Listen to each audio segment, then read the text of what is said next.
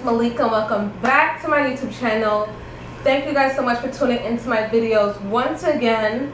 If you do see I'm wearing the same shirt and looking the same in a previous video, that's because I am filming two videos at once, so please, don't mind that. But today's video is going to be all about traveling with sickle cell.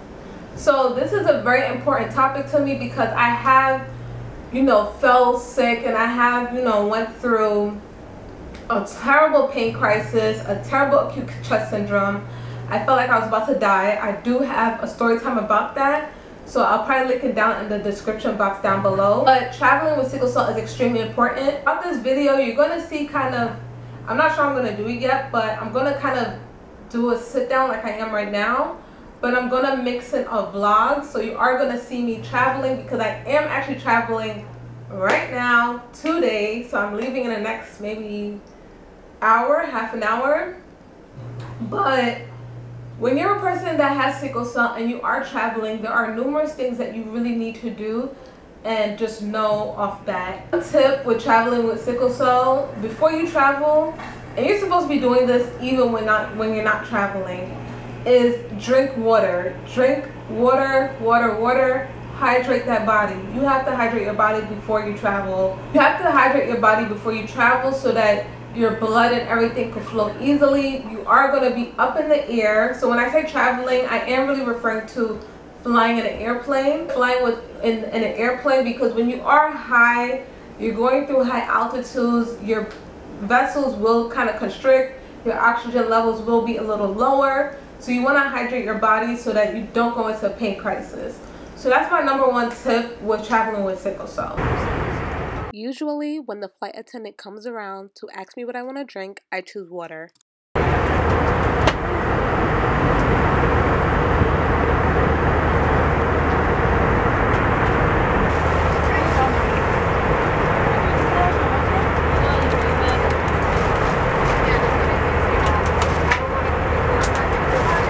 My number two tip is to get plenty of rest before you travel.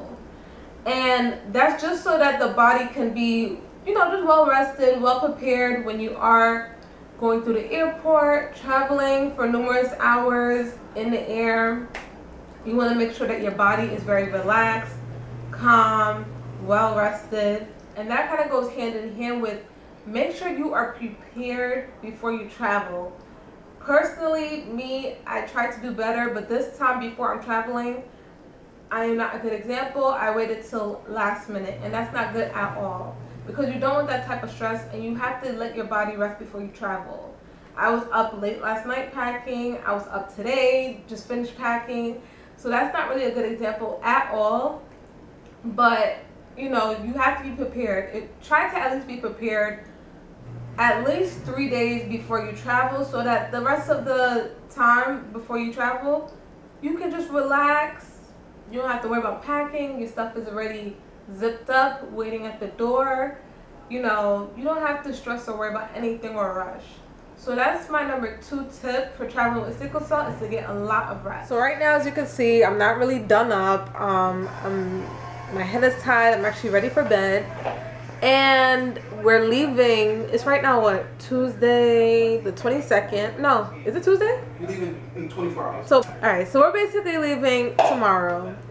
And you asked me, did I pack yet? Oh, I got the perfect shit. So this right here is a big don't. I'm not perfect, so I'm not going to show you guys as if I'm this perfect sickle cell person that follows the rules.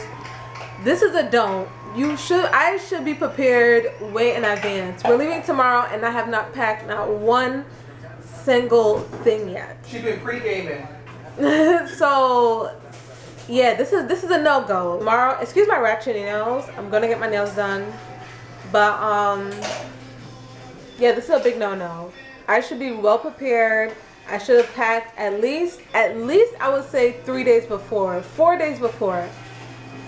If you pack 2 weeks before, a week before, that's amazing. But the night before, that's just stressful. So yeah. Plus, I've been dealing with a lot of stress lately, so I feel like that kind of put me off with some of my packing.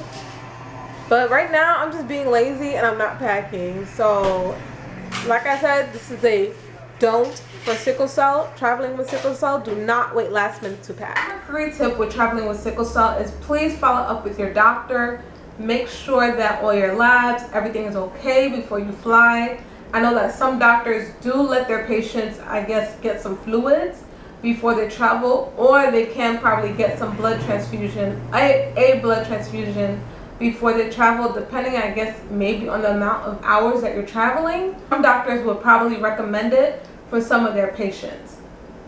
So please follow up with your doctors, make sure that you are safe and you're ready to travel and your body is up to par to go through, you know, that altitude and being on the plane. So that's my number 3 tip with traveling with sickle cell, and that's to please follow up with your doctor. So my number 4 tip with traveling with sickle cell is to always pack your medication. Please do not forget to pack any of your medication, whether it's pain medication, your hydroxyurea, vitamins, anything like that. Please pack it with you.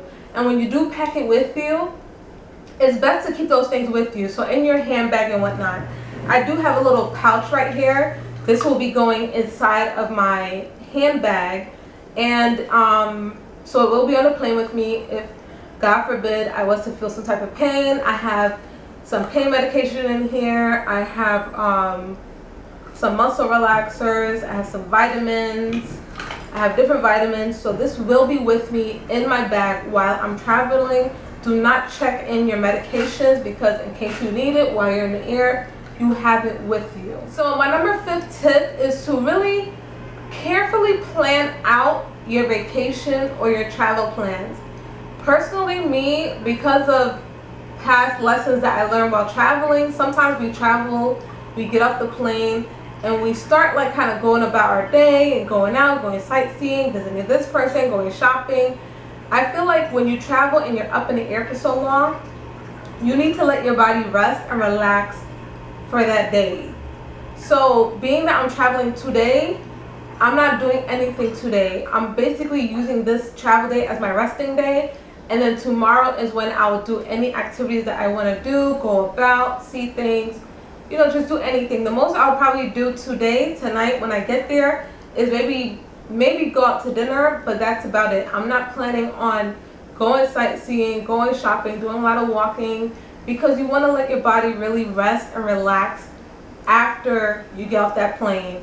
Don't try and go partying right after you get off the plane if you're traveling.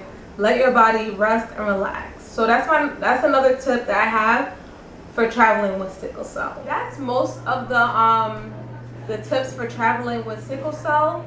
Another tip that I would say, just to kind of boost up your hydration, try to drink something with electrolytes in it, like Gatorade, Pedialyte, vitamin water, anything that has electrolytes, because it will give you that extra hydration and that extra boost that your body needs. And yeah, one last thing, sorry. Because when you go on the airplane and we do have sickle cell, our immune system is a bit lower. The airplane does carry a lot of germs. There's a lot of people that you're with for a certain amount of time. Make sure that you're taking your vitamins. You should be taking your vitamins every day already, but make sure that you are taking your vitamins before you travel, so that your body has a bit of a boost so that it can fight off any bacteria or any germs in the atmosphere. But that's about it with traveling with sickle cell. I hope that I covered everything. Again, this is going to be kind of like a formal video plus a vlog mixed together. So I'll see you at the airport. Hey guys, so right now we're at the airport. I got my water for hydration, so I can make sure that I'm fully hydrated. Susie's right here. So see you guys in a little bit. Bye. On the plane.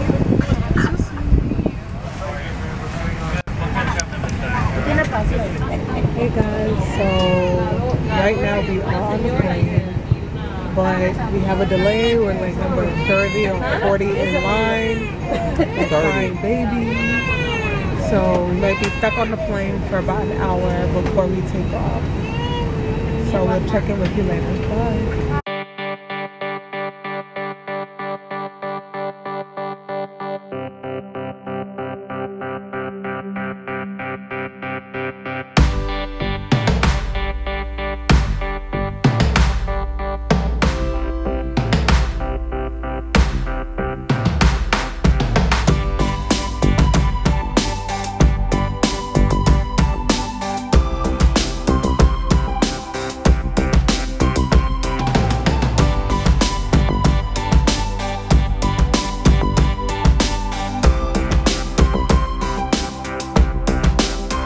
Hey everyone, so we in Florida. We've been driving Dark in here. for a while.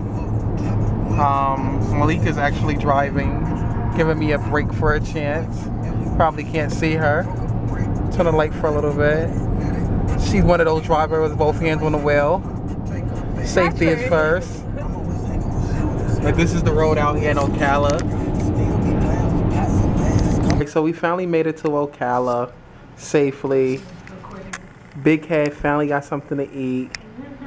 She's tired. She did her highway driving very well. Tomorrow we'll pick up with this.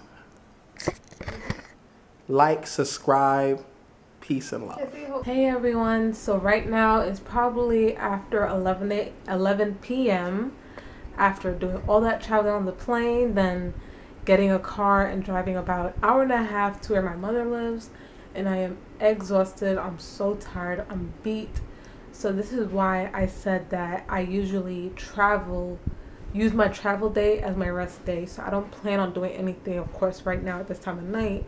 So I'm about to go to bed, get myself together, and I'll catch you guys tomorrow. Bye.